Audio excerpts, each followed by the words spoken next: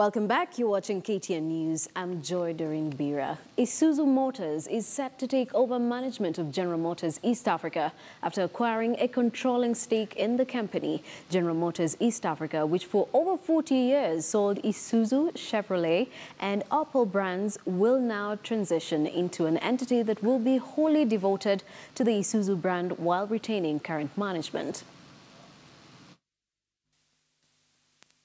For 40 years, General Motors East Africa has grown to command a significant market share of 35.1% of the Kenyan automobile market as of December 2016.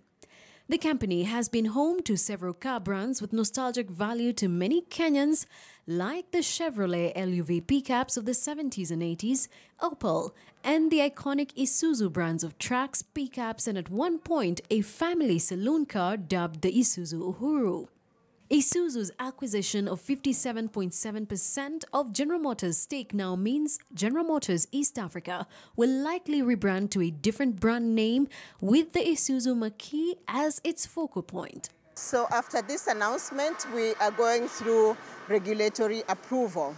After receipt of all the regulatory approval. According to the company, it intends to invest heavily in assembly and sales of light and mid-duty trucks and buses, as well as import and sales of pickup trucks.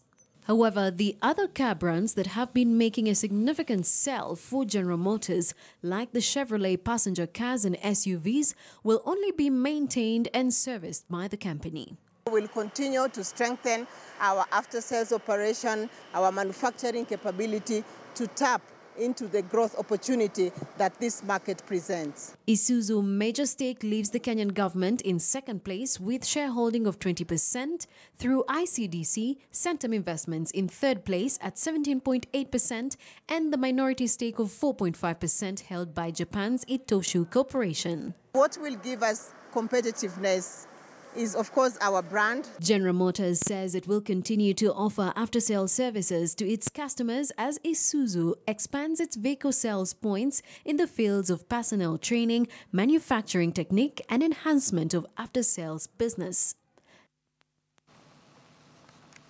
Innovation is set to be an opportunity area for young and rising entrepreneurs in Kenya and beyond. The Catholic University is currently hosting the 15th University Education Exhibition and Discourse, where universities are showcasing their different innovations.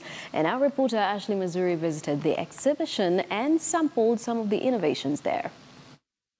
An LED display, that scrolls characters from left to right.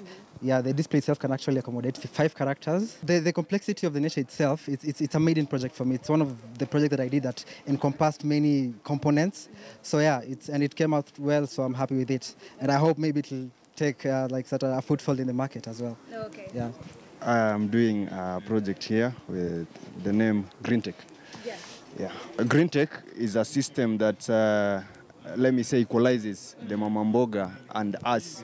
So I have to buy what I'm supposed to buy, and that mama mboga has to get what she deserves to get. Okay. So I don't have to go and pick 2 and pay 10 shillings, and another person comes pick 2 and pay 10 shillings. So it's a system that equalizes. And as the theme indicates, it's a technological in a digital era. So we are trying to make that mama mbogas feel the effect of engineering, technology, and digital era. Yeah, after school, you'll be surprised that quite a number of them, we have retained them on board as lecturers, as people who are assisting the laboratories, and even some of them are assisting the university in various support departments like our ICT department in running the programs that assist the university to run. The National Lands Commission has rejected an evaluation done by the Kenya Airports Authority to compensate 130 families occupying land earmarked for the first phase of the Malindi Airport expansion.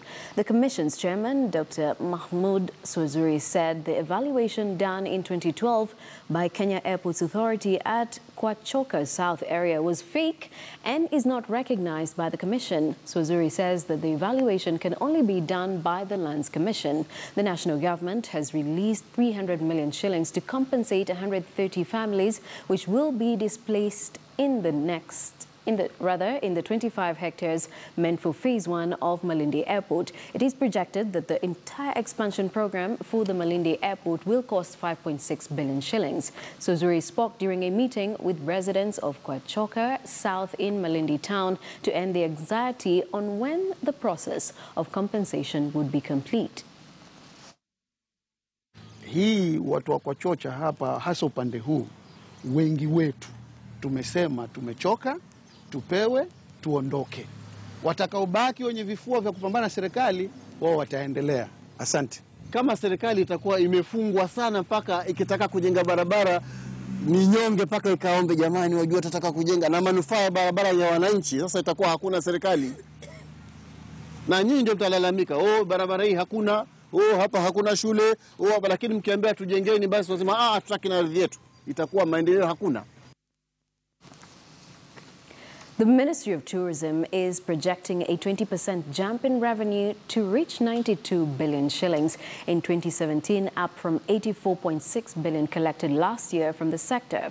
Tourism Principal Secretary Fatuma Hersi says they also expect the number of tourists to go up from 1.18 million this year to 1.34 million, despite the fact that it was an electioneering year. Speaking in Malindi during the official launch of a partnership between the Tourism Ministry, the Ministry of Environment, Natural Resources and Regional Development Authorities and key stakeholders to promote ecotourism at Ocean Beach Resort in Malindi, the PS said tourism has improved over the last 1 year. The launch workshop brought together stakeholders from the Beach Management Unit, Lands, Physical Planning, Environment, Natural Resources and Regional Development to ensure that they collectively work together to preserve the ecosystem and beach management. The sector has been facing challenges in beach tourism from curio sellers, beach operators, among others. From tourism earnings, this year we want to finish at 92 billion. And we want to, last year we finished at 1.18 million tourist arrivals. This year we want to finish at 1.4. Considering it's a political year, we really don't want to put our targets too high, but we will keep improving. Let's now take a look at how the money market did perform. Of course, the Kenyan shilling continues to strengthen against the US dollar. Let's now take a look at how the stocks also performed.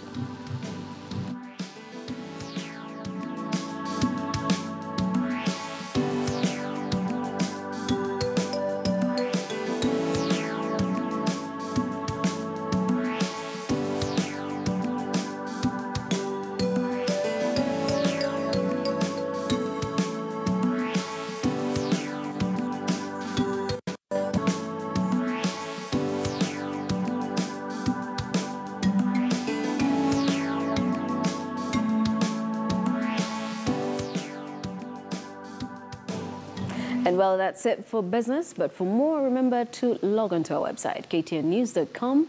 My name is Doreen Biira. Coming up next is KTN Sports.